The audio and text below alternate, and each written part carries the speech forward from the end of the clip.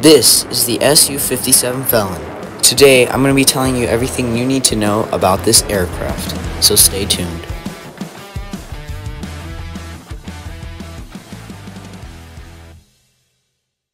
The project for a new multi-role 5th generation fighter started all the way in 1979. But due to the collapse of the Soviet Union, the project was postponed until a later date.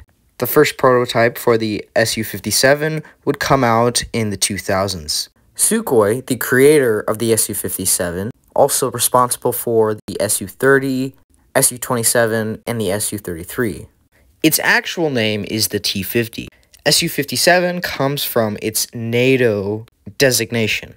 The Su-57 is the first Russian stealth 5th generation fighter. The Su-57, after testing and trials, would be released to the military in 2020.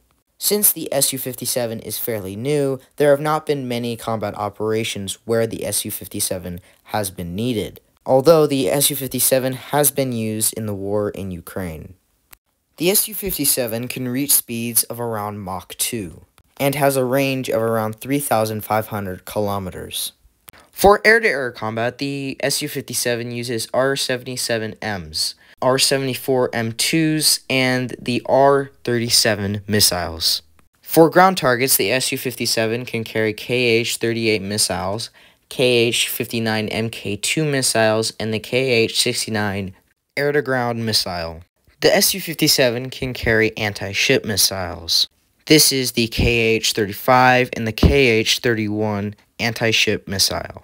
The Su-57 also features a 30mm Gatling gun on the side of the aircraft. The Su-57 also carries unguided bombs. That'll be all for now. Thank you guys for watching. If you guys enjoyed this content, don't forget to hit that like and subscribe button. Without further ado, have a great day.